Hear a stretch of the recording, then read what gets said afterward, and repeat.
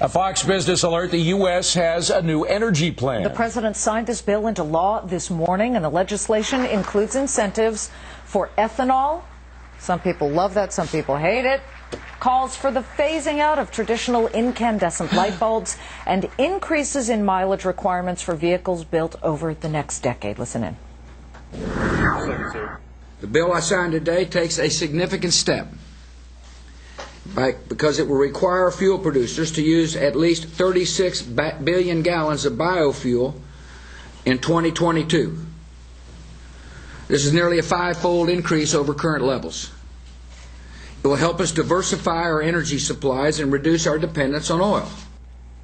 Well, U.S. automakers reacting to the new energy bill. General Motors CEO Rick Wagner sounding positive, saying the government has, quote, set a tough national target that GM will strive to meet.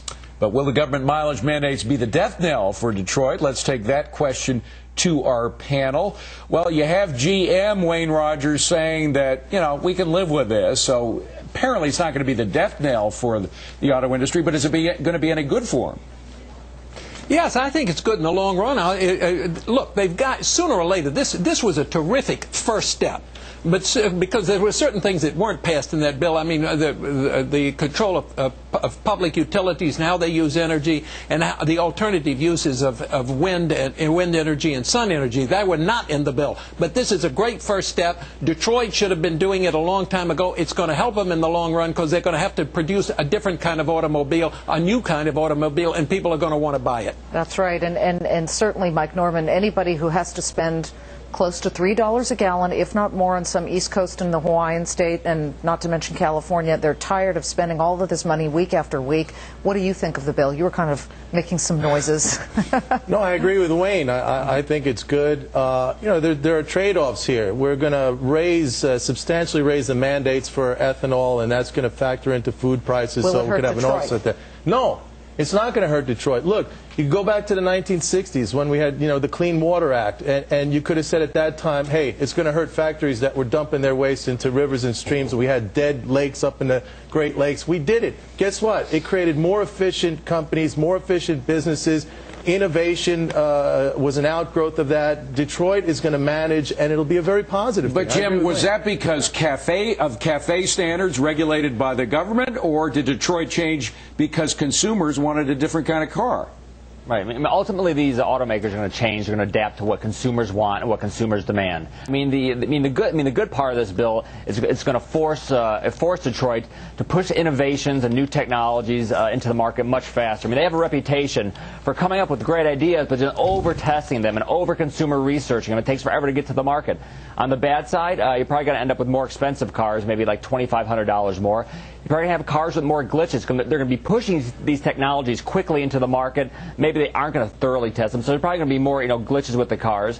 So I mean, so there is a downside, but at least the government's setting a target and not telling Detroit how to meet that target. They're letting them innovate, letting them come up with the technologies necessary to meet these broad standards. Peter, I don't know if anybody's talking about how bad things are anyway in Detroit. I mean, we're talking about, is this the death knell for Detroit? Detroit has had some real problems over the past decade. They have a lot of problems right now. I mean, certainly they're on their back. I mean, the last thing they need is the government to be kicking them. But, they've loaned a lot of money to people to buy their cars. They're not going to get paid back. They have huge unfunded liabilities for pension and health insurance. They're having a lot of problems. But I think fundamentally, the federal government has no constitutional authority to be legislating fuel standards in the first place. These decisions should be left to the free market. If consumers want fuel-efficient cars, then the producers will supply them. I mean, it's not up to the government to be telling me, what kind of mileage my car needs to get. It's up to me to decide.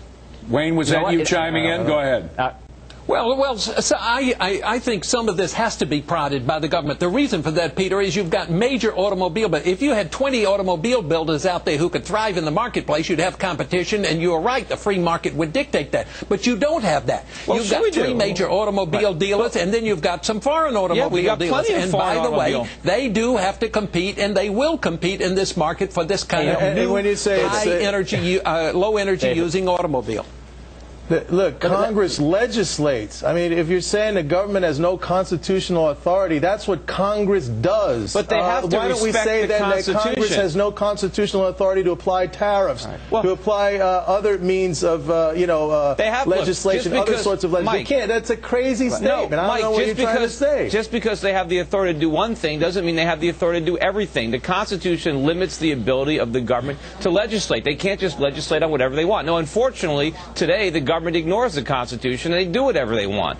But wait a minute. Peter, let's just be specific. What are they doing that ignores the Constitution? Right. Well, there's nothing in the Constitution that gives the federal government the authority to pass these types of legislation. They can't legislate fuel standards. I mean, hold on a second. You started by saying they're unconstitutional, and then you said there's nothing in the Constitution that allows them to do this. Those are two different things. No, that's how the Constitution works. It grants powers to the federal government. But there's nothing in the Constitution about cafe standards because we didn't have cars in 1790s. It doesn't matter if we didn't have cars. They couldn't pass those kind of legislations for horse and buggies. They couldn't come back and have how many what your horse needs to be like. Hold on, Jim Petticockis.